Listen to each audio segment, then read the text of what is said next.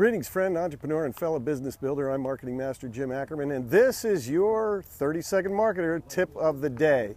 Hey, you know, you got to get your swings in.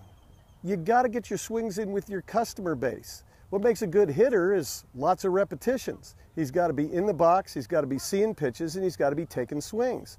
Well, same thing's true with you as you try to sell your products and services. You got to get your swings in. If you're only going to your existing customer base once or twice a year, how many swings is that? What are the odds that you're going to be able to get a hit in that situation? Well, frankly, not all that good.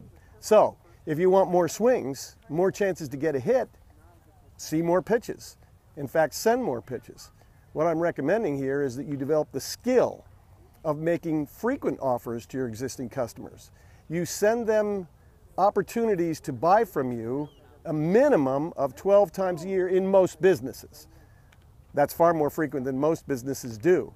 But if you want to show respect for your customers, if you want them to feel like they've got a relationship with you, if you want them to associate with you, and mostly if you want them to buy from you, you'd better give them opportunities to do so.